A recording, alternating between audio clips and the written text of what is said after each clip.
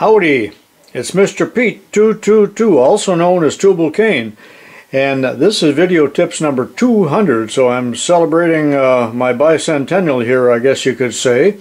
And if you're new to these videos of mine, you got 199 others to watch. And today what I'm going to do is show you how to make gears for your Craftsman Atlas lathe.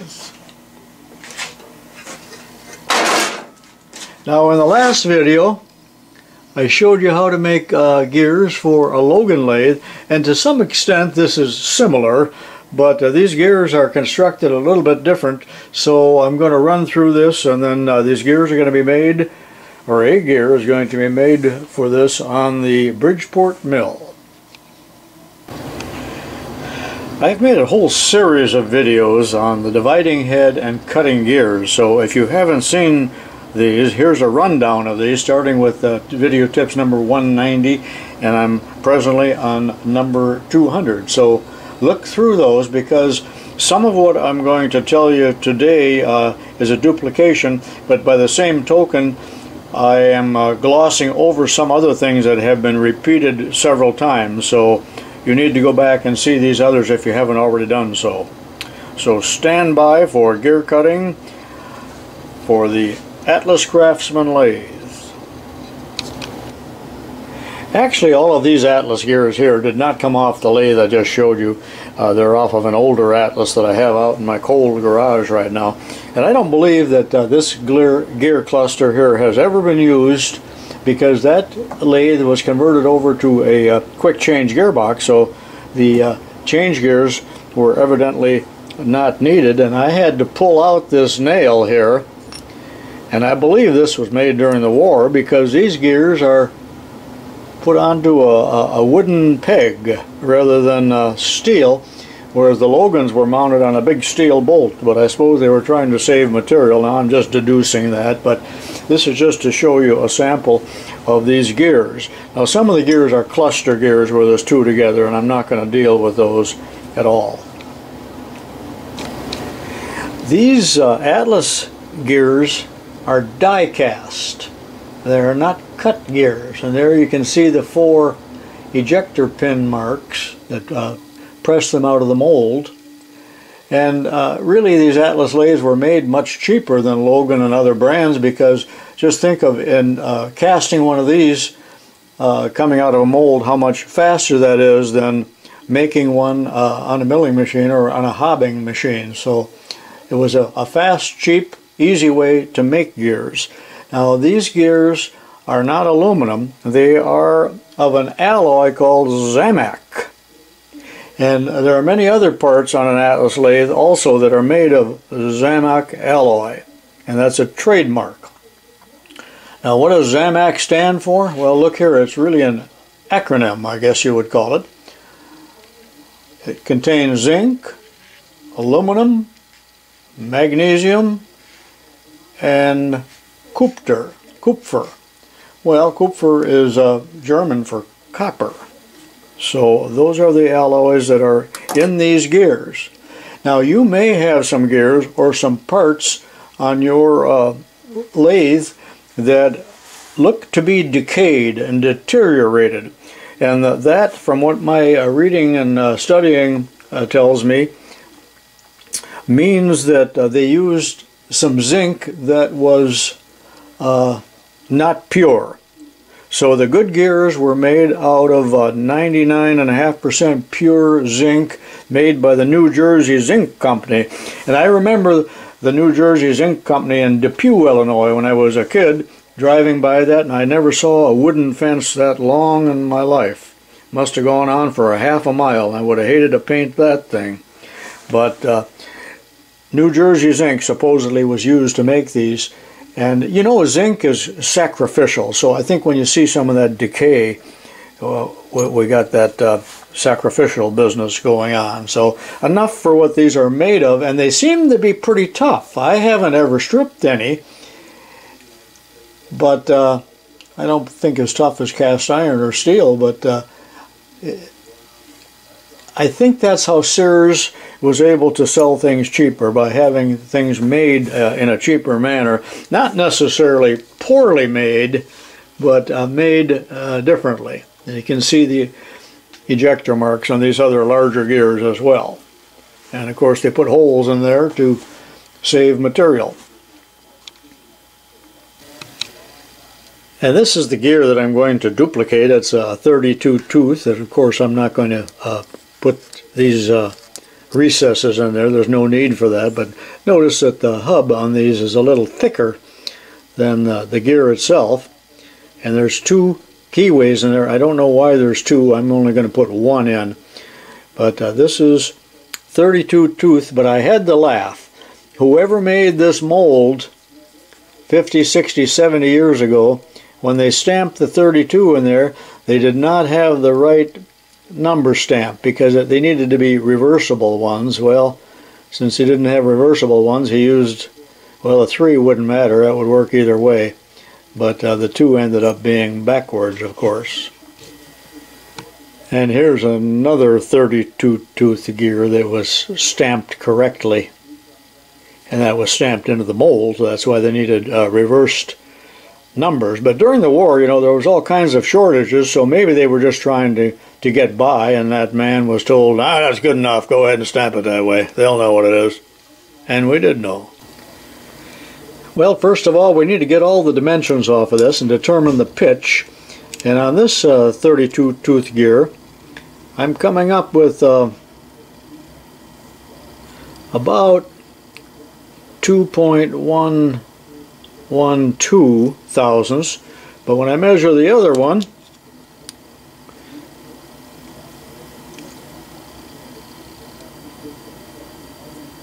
you can see it's just a little different. And we'll get to the bottom of that, because remember, these are molded, not cut, or cast, not cut. So I'm going to determine the diametral pitch by what I just measured here, and then I'll also determine what the diameter truly should be, and that was shown in other videos also. But let's find out how to find out the pitch so we can use the right cutters, and so that all the gear teeth mesh. They all have to be the same pitch. And here's how to determine the pitch of a 32 tooth gear. Now, if your gear is not marked, and many are not, count the teeth. Mark the first one with a marker, go all the way around and count them, and do it 2 or 3 times so you get it right. But here is the formula to determine the pitch of a 32 tooth gear. Formula is pitch equals number of teeth plus 2 over the diameter. So that's 32 plus 2 over the diameter of 2.112 divided out, and it equals 16.098. Now, I've always told you, forget about the change. That's a 16 diametral pitch gear. Now, here's 2 alternate ways of doing that. Here's another method of finding the diametral pitch, and you're going to find these silhouettes here for involute gear teeth in most of the gear books. Reminds me of a song, 2 silhouettes on the shade. Remember that? Actually, you guys are way too young. You'll never remember that. But taking the gear and just matching it up till you find the right one, we'll see here that it fits the 16 pitch. It's not going to show up in the video here, but it does match. But use the mathematical method, it's far better. Here's a set of gear tooth gauges used to determine the pitch of a gear mounted on a keyring. Here's another type of gear tooth gauge set up pretty much like a thread pitch gauge. I think I told you I was highly suspect of this diameter that I checked with the caliper, because these came out of a mold. And they have to have a little taper on them as well. So I don't believe that's the right diameter, and I just confirmed that by this formula that I've shown you before in other videos. But to determine the diameter of a gear for the gear blank, use this formula. Diameter equals number of teeth plus 2 over the pitch. So that's 32 plus 2 over the pitch of 16 equals 34 over 16. Now divide it out. The diameter, the correct diameter, should be 2.125. That's 2 1/8.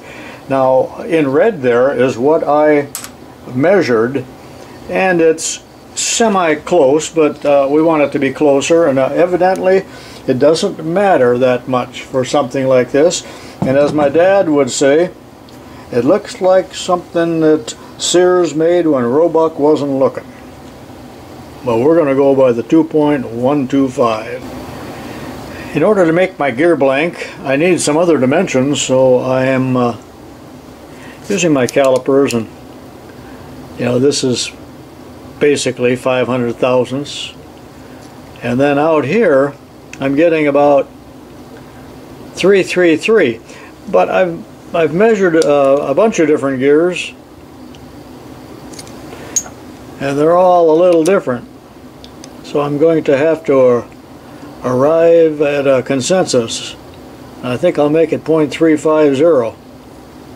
The bore is 3/4, and the keyway is a 3/16. And then on this one, I need to allow enough room for the keyway, so that hub part that I'm going to turn down, I think I'll probably turn it to that diameter.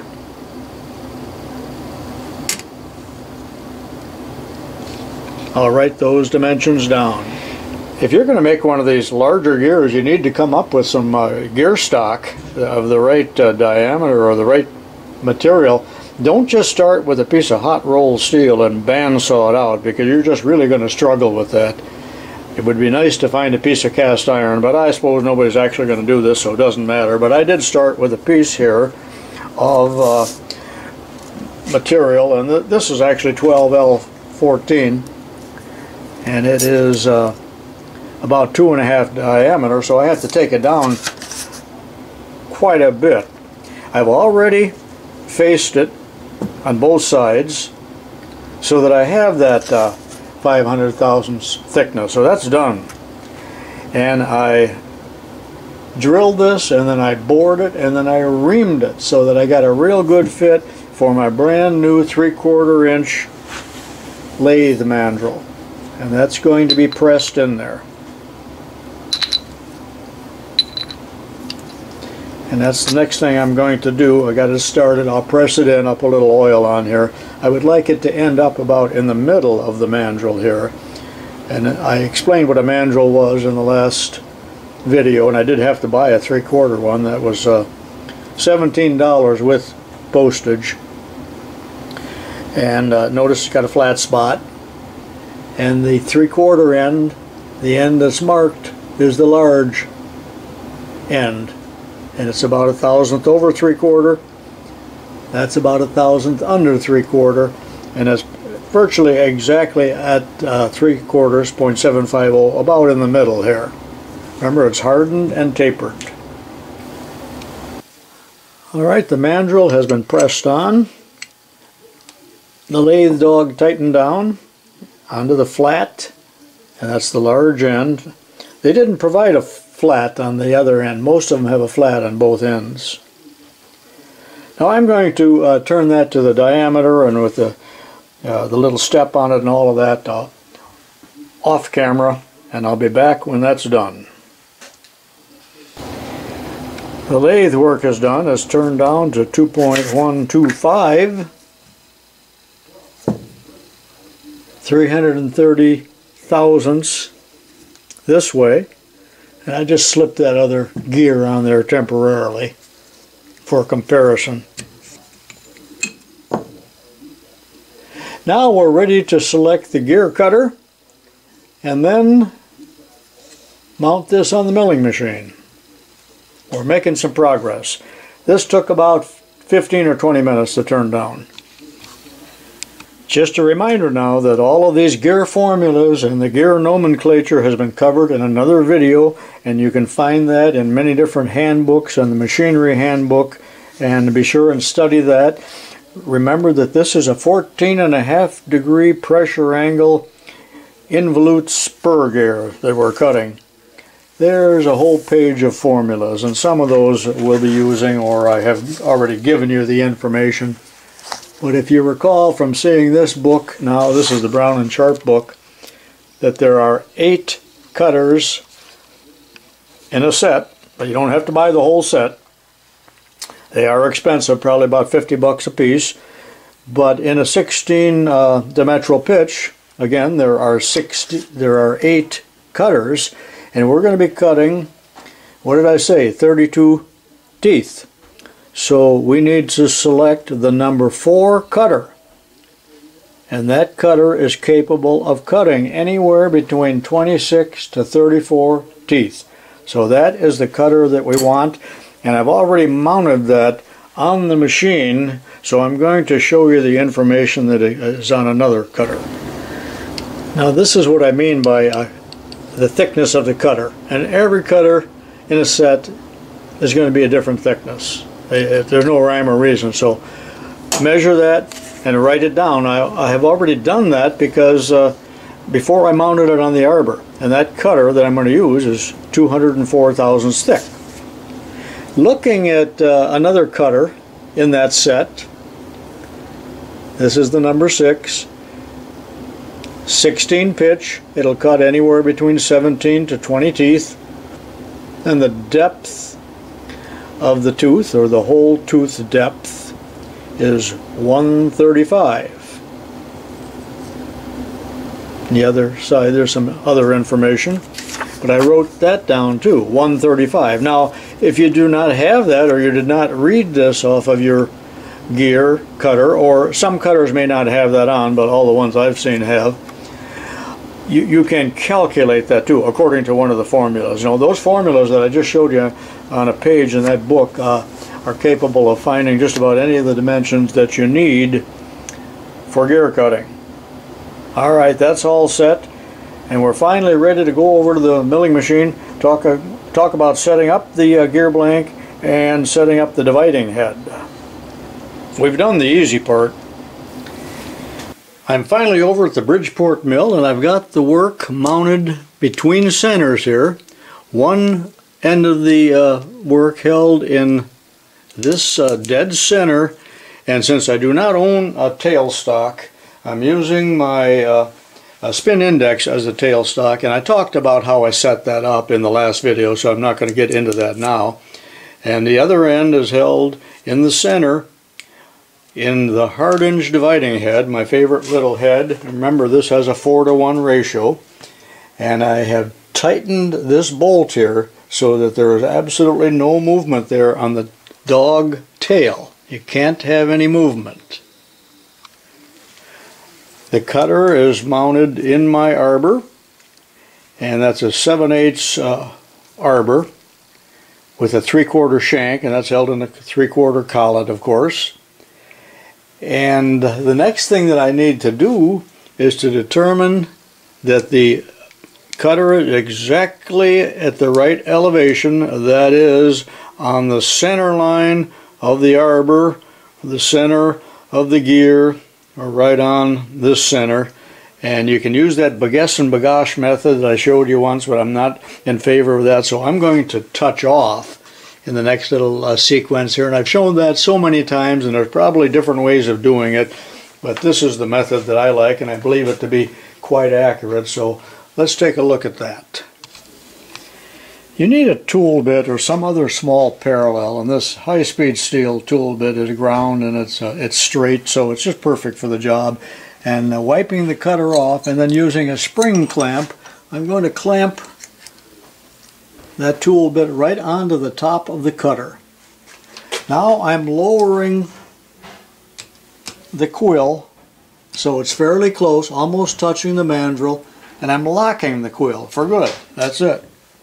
Now taking a feeler gauge, and this is 2/1000 thick, and you could use paper or whatever you want to use, but you need to know the thickness of it. And getting around the back side here, I'm going to raise the table now. My right hand is on the crank, the knee crank. until I get just a little bit of a drag between the tool bit and the mandrel. And right there, just right. Now I'm going to zero out my knee crank. Alright, that's on 0. Take this off, we're done with that. Now, let's look at this again. Remember, the mandrel is a 3/4 diameter. So half of that is 3/8 or 3/75, and we could say the radius, but I want to talk about halves here.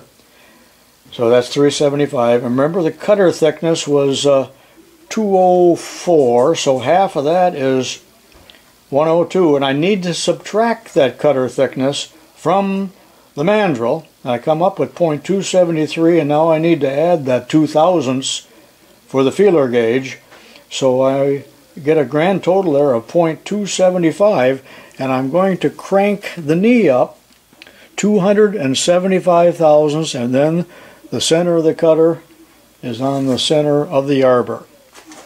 Count to yourself when you do this. 100, 200, and 75. I'm taking the crank off of the knee, and I'm locking the knee. That's all set and done. I already have that number 4 cutter mounted in an arbor, and the arbor has a 3/4 shank. It's held in a 3/4 collet. This is tightened, and notice that I've got it mounted such that when I turn the machine on into forward, that is the correct rotation for cutting. Don't ever run one of these cutters backward. It's a form cutter and you'll dull it instantly.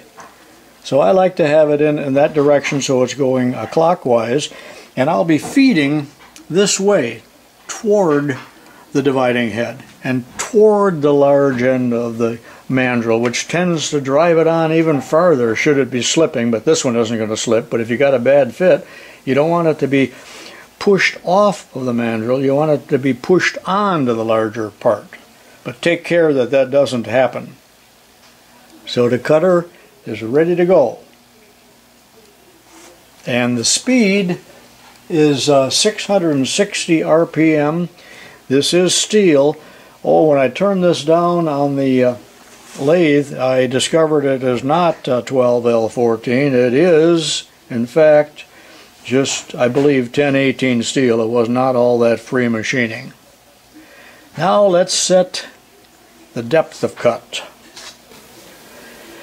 Now I put some tape onto the work, onto the blank, and I'm going to turn the machine on and feed in until I touch off. That is, until I just tear the tape ever so slightly.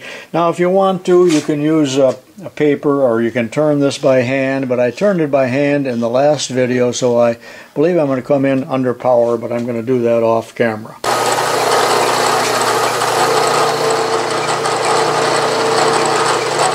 Okay, you can see that I touched the tape, so now I'm touched off, so to speak. Now you older guys, a pair of optivisors and a flashlight are your best friend, so make sure you have both of those on hand at all times when you're working on your machinery. Make sure you got your safety glasses on, because chips will be flying here presently. The tape can be taken off, and if you will remember, of course you wrote it down, that the whole tooth depth is 135 thousandths. So having backed this off away from the work,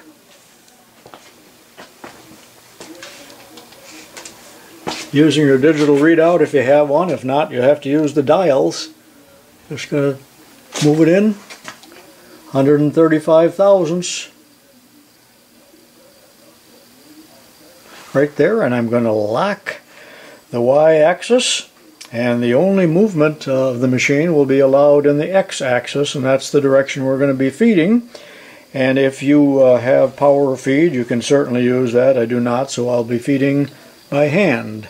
But now comes the really hard part. We got to figure out the dividing, the indexing.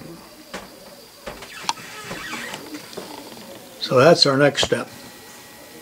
You know, it's so peaceful here in my basement shop, and I just enjoy this so much, and I'm very fortunate to have a good wife. I know I don't talk about her much because people don't want to hear that anyway, but she's totally tolerant of what I do and does not give me any trouble. You know, I buy whatever I want, but then again, I do not deprive her of anything either.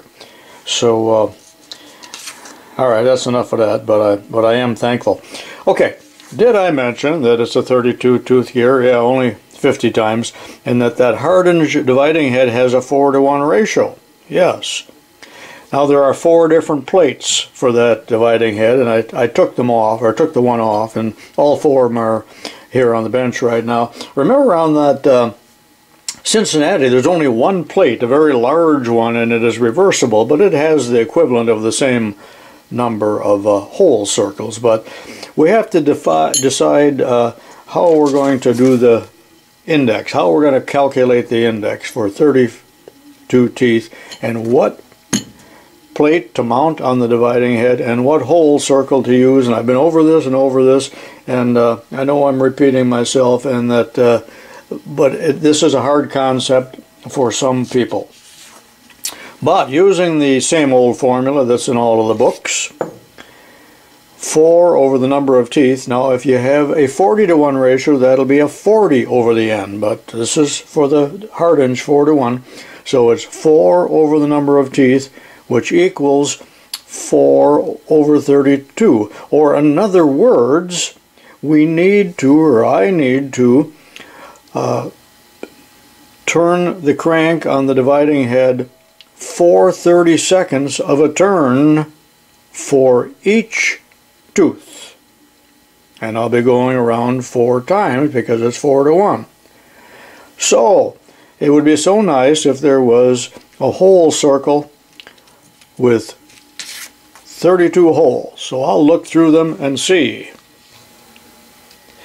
I made up this little cheat card years ago, and it just tells what the different number of hole circles are in the various plates. And as fate would have it, there is no 32 tooth hole circle. So what am I going to do about that? So I changed these fractions, and these fractions are all the same. They have the same value. So I reduced it to 1/8. Well, there is no 8 hole circle. So I doubled that into 2/16. That's again the same, has the same value as 1/8 or 4 30-seconds. You guys had 4th grade math, or arithmetic actually it is. I had to explain the difference to my wife the other day between arithmetic and mathematics, and that is not mentioned anymore. But and my grandchildren call their arithmetic math. Well, it's not math, it's arithmetic. Okay, point of order. I'll probably get some disagreements on that. So, is there a hole circle with 16? Yes, indeed there is. And here it is. Some of these plates are pretty well worn. You know, they serve their lifetime in a vocational school. And I have circled the number 16. So there are 16 holes in that circle, and that's the second circle from the inside. So that's the one I will be using. And I already took the liberty, and quite a liberty it was, of counting these up. So in fact, I'm going to be moving, I said 2/16, so that's 2 spaces for each gear tooth. So if I start here at 12 o'clock high, and I always do, I will move 2 spaces. That's 1, I got a little red on there, can you see that? 1, 2, and then the pin will go in there for the second tooth. Now I talk about spaces, or if you want to count holes, do not count the hole that you're in. It will be 1, 2. That's generally why they talk about spaces, because it's less confusing. And then after cutting that tooth, I will move 1, 2. And I've marked that. it's a good idea, especially if you've never done this before, to mark all of these. And you'll notice that there is a pattern here. And because it's a 4-to-1 ratio, I'll be doing this going around 4 times for 32 teeth. Now, is that clear as mud? And I will set the sector to span these 2 spaces. Although, in fact, I don't even need to use the sector. I wouldn't have to, because it's just so easy with the spacing here. Now, when we're using a circle like this, or a plate like this that has a lot more holes, it's a little more confusing. This is an easy one to use. So let's go over and get this mounted. I sometimes feel I'm the last man on earth to own a hard-hinge dividing head.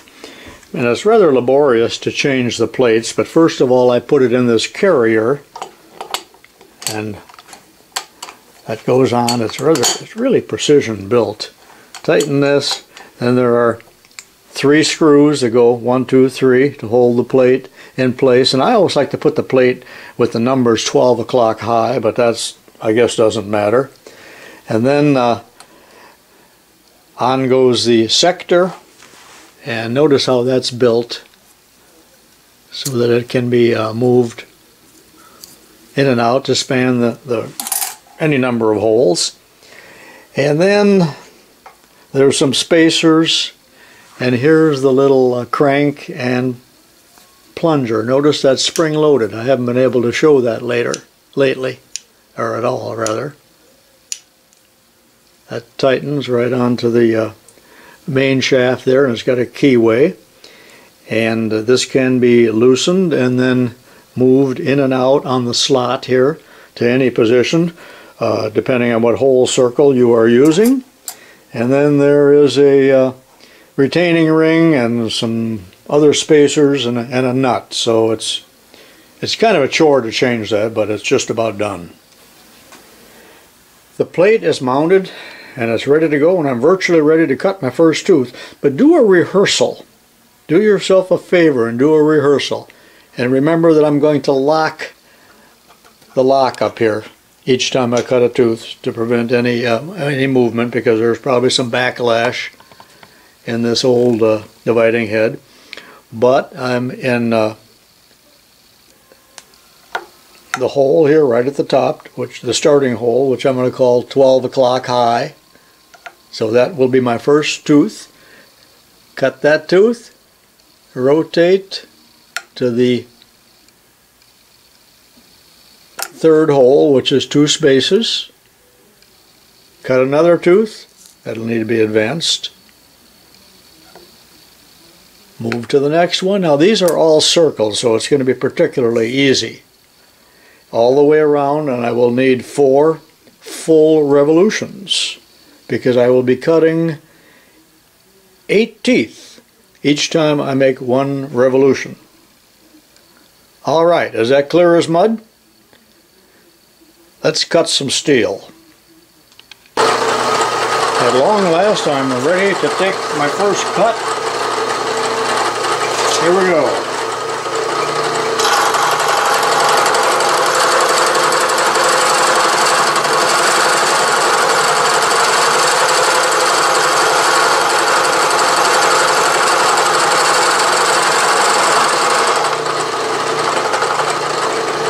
Be sure and back all the way out so you don't strike the cutter on the gear blank as you turn it. Now I'm going to unlock the dividing head and move it to the next space. Advance the sector. Lock the dividing head.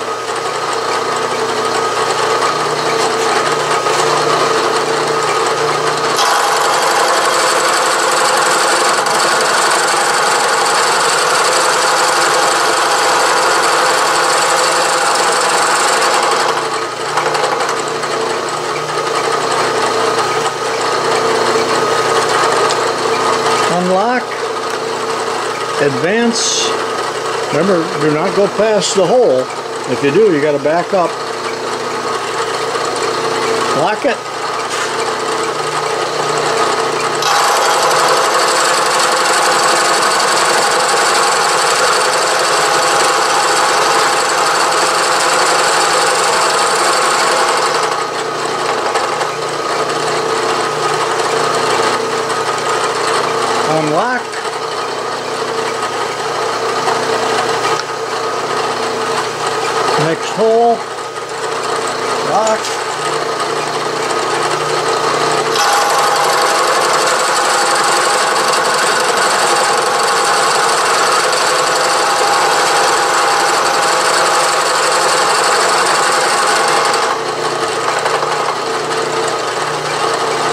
sure and wear your safety glasses when you do this. Keep your work area clean. No rags laying anywhere near the cutter, or for that matter, anywhere near the milling machine itself.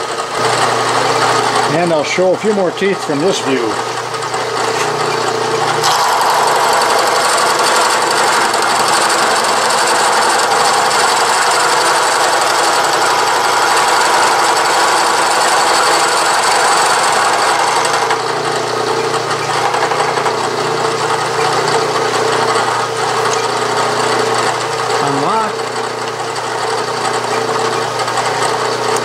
Advance 2 spaces, lock,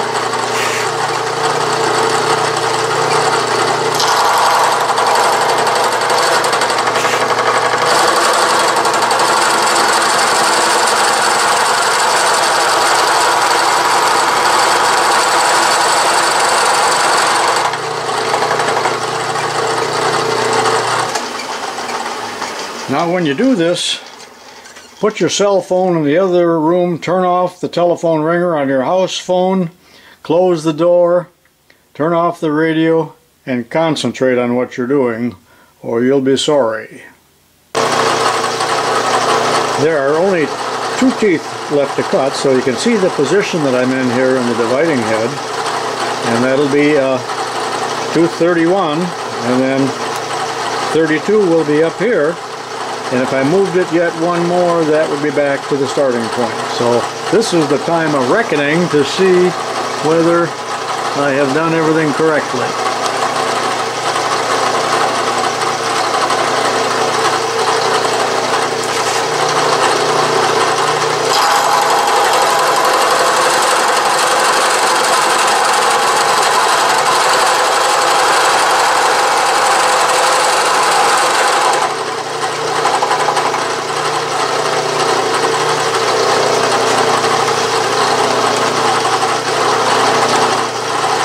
I'm going to advance it, lock it, and that will be the last tooth. And the time of reckoning will tell us whether or not we've done it correctly, because will there be one skinny tooth and one fat tooth when we're done? There shouldn't be.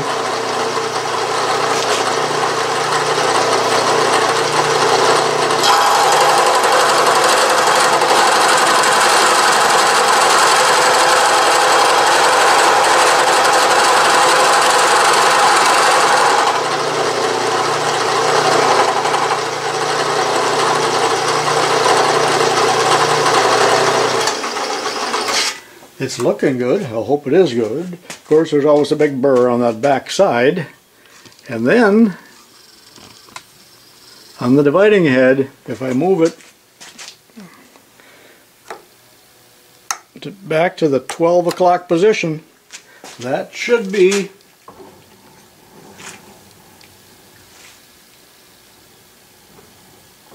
it seems to line up. Well, it certainly should. Now I'll take it off the machine and we'll go over to the bench and examine it. There she be. Let me take the dog off. I degreased it and blew it off. Looks good on that side, but of course this is the side with the burrs. So let me go over to the press. I'll take it off the mandrel and take another look. Before I pressed it off the manual, I put it back in the lathe and filed it ever so lightly to get the burrs off on that side, and that seemed to do the job, and it's looking good. There's no skinny teeth, no fat teeth. They're all the same.